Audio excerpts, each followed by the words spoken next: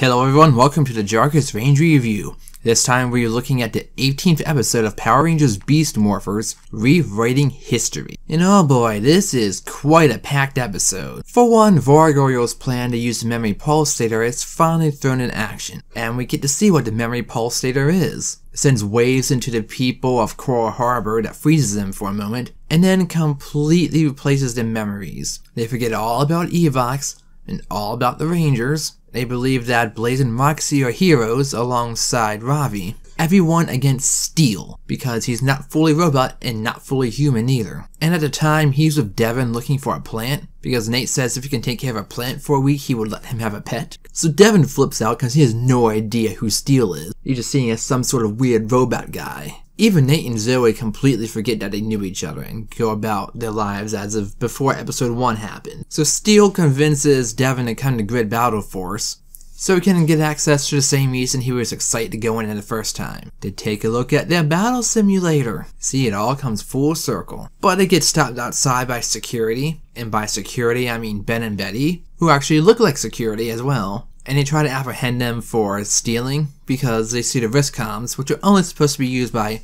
Grid Battle Force personnel. But Steel, being a robot, pulls his hand off and it messes with them. But not before Devin gives his up willingly, and Steel loses his in the confrontation. No, the two hide. And when trying to figure out what to do, Vorgorio shows up and he attacks the two Rangers. Well, not full Rangers now. And in the midst of his boasting, he reveals that the memory pulsator is on top of the TV tower. Way to go. You couldn't resist spilling the beans. And Devin eventually does get involved for the fight. He grabs a steel pipe and hits Vorgorio, but it doesn't really hurt him much. And Vorgorio destroys the plant, decides it's not worth it, because he's still mocking Steel for being all human-like. Of course, Devin does save the pop by using his cheetah speed to catch it. And Vorgorio tosses Steel in a dumpster because he's done with him. He doesn't even think he's worth his time to finish off. And now Steel is really down on himself because he failed his trial at being good at pet owner. Yeah, no, because the plant was kind of burned up, as well as not having the power to fight the enemy. But Devin says one thing he knows about Power Rangers is that they never give up. And by using that power, he's convinced that he really is the Red Ranger. So using his super speed, he goes to Ben and Betty and just takes the wrist comms back and gives them back to Steel without ever being seen. The two of them decide to go to the TV tower to take care of things. However, there's a force field protecting it, and to climb up it is also electrified, which Devin can't climb up, but Steel decides to, even though it's damaging him. Devin runs inside, tries to get the building evacuated, and heads towards the bottom to shut off the electricity. Except he is stopped by Vorgorio, and they start having a 1-on-1 battle, and Devin gets to morph this time, all by himself. And the two of them are evenly matched, and Vorgorio only has enough morph-X for his cheetah speed, because Blaze and Roxy stopped Scrozzle from giving him any more because they just don't like the guy.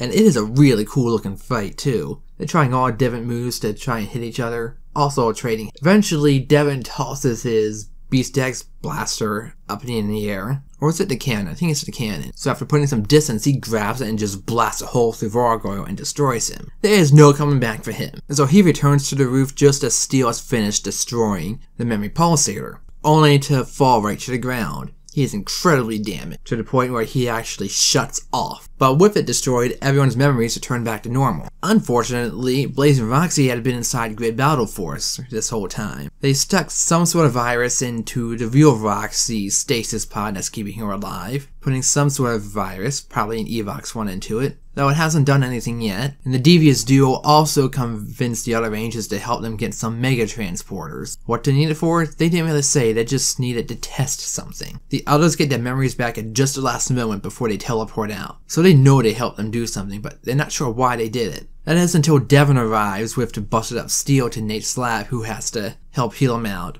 just in time for Gigadrone to attack. And it's only loosely based on Vorgorio. It doesn't look a whole lot like him. But the Rangers form the Megazord and they dispatch it quite easily. Now we have two scenes in the aftermath here. First, Steel does adopt a dog, and then he sees a kid that runs up and really likes it and wants to play with it. And then Steel gets us thinking that he is very busy as a Ranger, and whatever else he has to do being a robot learning to be human at Grid Battle Force. So he might not have enough time to give the little pup the time and attention it needs. So he offers it to the little girl and her mother. That's a nice sweet scene. Steel really is a good guy.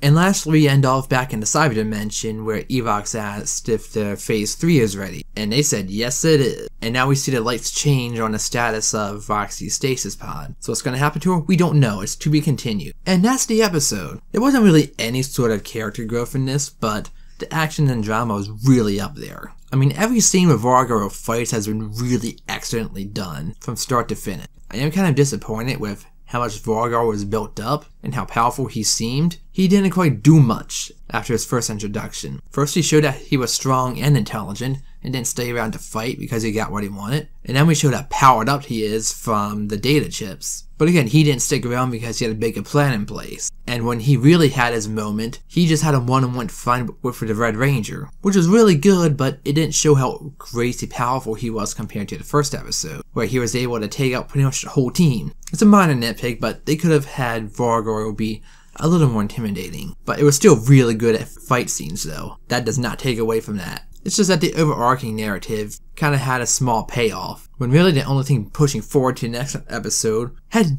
absolutely nothing to do with him.